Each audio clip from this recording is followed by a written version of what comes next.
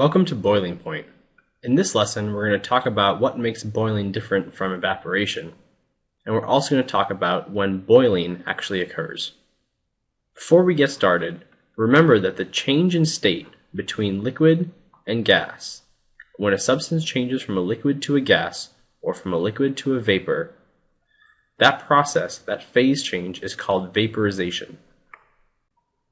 In the last lesson, we looked at how this vaporization occurs at all temperatures, where particles from the surface escape from the liquid, and we call that evaporation. But we also know from experience that if you add enough heat to a liquid, it will begin to boil. So what's the difference between boiling and evaporation? Well, let's think about it from an observational standpoint. If I asked you to look at a sample and determine if it was evaporating or boiling, you would probably look for one big clue, and that clue would be the presence of bubbles, like in this clip right here of the boiling water. The bubbles coming up through this water tell you that the water is boiling, and these bubbles are being formed below the surface of the water. So boiling is actually the formation of vapor under the surface of the liquid. And when that vapor is formed under the surface, it creates those bubbles that then travel upward and break through the surface to release that vapor into the air. And that's why you get this bubbling motion in a boiling liquid.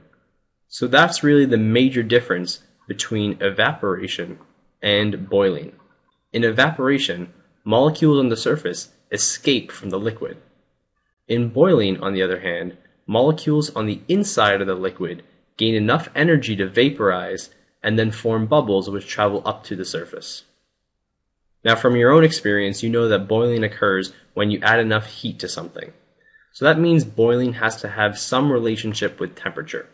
And in fact, if you were to put a thermometer into a sample of boiling water, you would see that the thermometer would read 100 degrees Celsius for boiling water.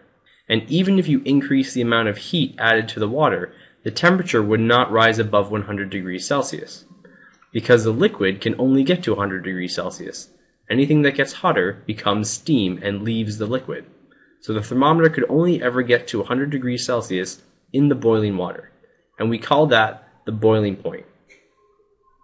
And in fact, 100 degrees Celsius for water is actually called the normal boiling point, because it occurs at standard pressure.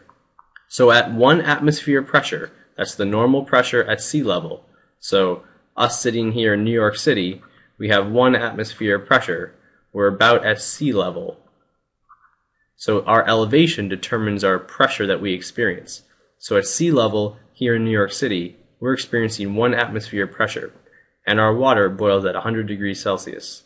However, if I were to go to the top of Mount Everest, and I wanted to boil a cup of water, I could get that cup of water boiling, but the thermometer in this case would read 69 degrees Celsius.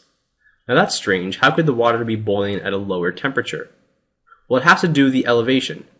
On Mount Everest, or I should say at the top of Mount Everest, we're far above sea level, to the point where the air is thinner and there's less atmospheric pressure. So if at normal elevation at sea level, so here's New York City down at sea level, we have 1 atmosphere pressure, all the way at the top of Mount Everest, there's only 0.26 atmospheres of pressure. So when we have less atmospheric pressure, we actually see a lower boiling point. So from this example, we can see that the boiling point clearly changes with elevation. And it changes with elevation because any liquid boils when its vapor pressure matches the atmospheric pressure. That's the actual definition of boiling, when vapor pressure equals the atmospheric pressure. Now, down here in New York City, we need the vapor pressure to equal 1 atmosphere. But on the top of Mount Everest, we only need the vapor pressure to equal 0.26 atmospheres. So what does it have to do with vapor pressure, though? Because these are atmospheric pressures. Well, we know that vapor pressure changes with temperature. In the last video, we looked at some vapor pressure curves. And we know that when temperature goes up, vapor pressure goes up as well. So we need a higher vapor pressure down here at New York City to make it boil. So we need a higher temperature. 100 degrees. But at the top of Mount Everest, we need less vapor pressure, so we also need less temperature. So we end up with a boiling point of 69 degrees. So the relationship between the boiling point temperature and the elevation has to do with vapor pressure, and how vapor pressure changes with temperature.